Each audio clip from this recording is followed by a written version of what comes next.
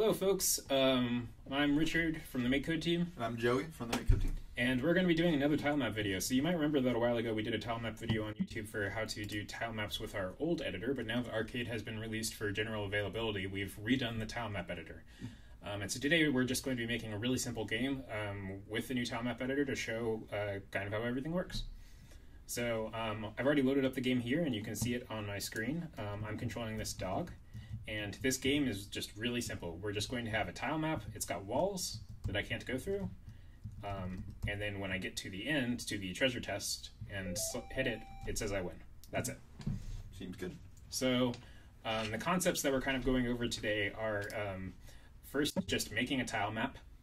Second, we're going to be adding walls to that tile map. And then third, we're going to be dealing with an overlap event. So when this sprite overlaps with this tile here. All right, let's get started. Yeah. All right, so the first thing we're going to do is drag a set tilemap block out of the scene category onto the workspace. So that's underneath the tiles subheading, and I'll just drag that out and put it into the onStart block. So to open up the tilemap editor, I'm going to click on this gray block here, and just like the sprite editor, it's going to pop up and fill the screen. So I've already defined this tile map and I've got it off to the side, but I'm not going to show you guys that, and I'm just going to recreate it real quick while talking about a few of the features. While I'm drawing stuff, Joey, do you want to kind of go over some of the things that I'm doing? Yeah, so currently we have the pencil tool selected. That's the same as it is in the image editor. And you can see on the left there's a gallery. It's kind of like how you have it in the image editor. We changed to the dungeon tile set. That's one of the built-in ones that are available. So that you can make your own games without spending hours and hours drawing your graphics to start. And we're just laying out the first room that we're going to be in. This is the same one that you saw in the game. You can see that we're drawing a bunch of walls right now. Eventually we'll move on to making it so that you can not go through those walls. Yep, so right now you can see I'm putting walls onto the canvas, but these walls actually don't have the property of being a wall yet in the actual game. So right now, if I were to load this tile map, I would be able to walk straight through these. And we'll go over in a sec how to make it so that your players can't do that.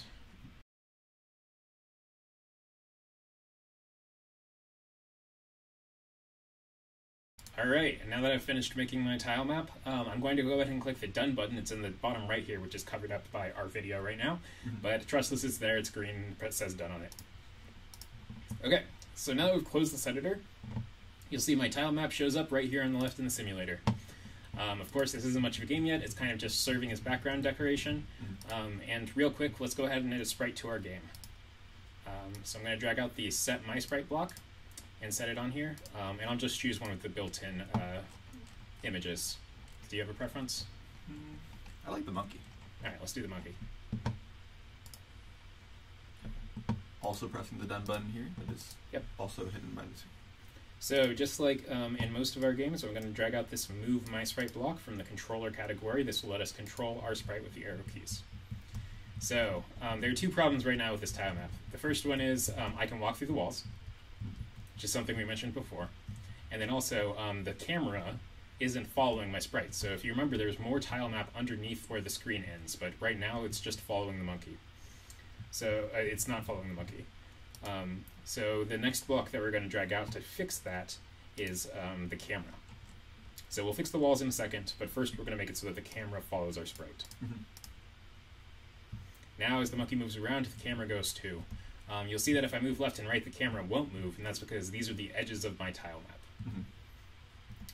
Alright, so this is great, but I can still walk through the walls. Let's go ahead back into the tile map editor real quick, and we'll draw the walls onto our canvas. So this button over here to the right of the selected tile is what we call the wall editor. And when I click that, I will now be able to paint the walls onto my canvas. So that's what this red overlay is. Everywhere that has a red overlay is a wall. Made a little mistake there, but we're just going to fill in all of the white space anyway. So we'll just leave it for now. You won't ever be able to get to that area anyway. True. All right. So now I have defined everything that is not a floor tile to be a wall. And I can click this Toggle Walls button to show what is walls and what isn't. But now that this is all good, We're going to do one other thing that I forgot to do the first time around, which is put in our chest, which is going to be the goal of our game. So I'll go, that's also in the dungeons category, and I'm just going to put the chest right down here in the bottom row. Alright, so let's try our game out again. Now see that I can walk around, but I cannot move through the walls. I can go to the chest, but nothing happens right now. Alright, so we're now 90% towards the game that we wanted to make. The last block that we need is going to be underneath the scene category. So everything that has to do with tile maps is underneath this category. And under the tiles subheading again, you'll see an on sprite of kind overlaps blank at location block. So do you want to explain a little bit about what these parameters do? Yeah. So this one behaves kind of like if you have a sprite overlap event, in that it will handle behaviors where one sprite is touching another thing. So we have on sprite of kind player that says on a sprite that we'll get access to that is a player sprite. If you look up at the set my sprite 2, you'll see sprite of kind player. So when we created it, we said it's a player. And then when it overlaps, we have a little empty thing there. If we click on that one, it'll give us a list of all the tiles that we've used. Yep. So these are all of the tiles that we've used so far. So there's a lot more tiles in the gallery, but only the ones that we've actually used in our tile map will show up here. So I'll go ahead and select the treasure chest. Yeah. And the location is just the location of the thing that got hit. We won't use that in this case, but you can use it later on to like turn that tile into another chest or something like that. All right. So one more block. So this will run whatever code we put inside it when we when the player overlaps this chest tile. So to end our game, I'm just going to go ahead and drag over game over win. So now when I move the monkey down, and I touch the tile, we've won. Yeah. All right, and so that's all we've got for this video. We'll be putting a link to this game in the description, and we'll be trying to do a part 2 where we do a little bit more with this tile map. So keep your eyes open for that.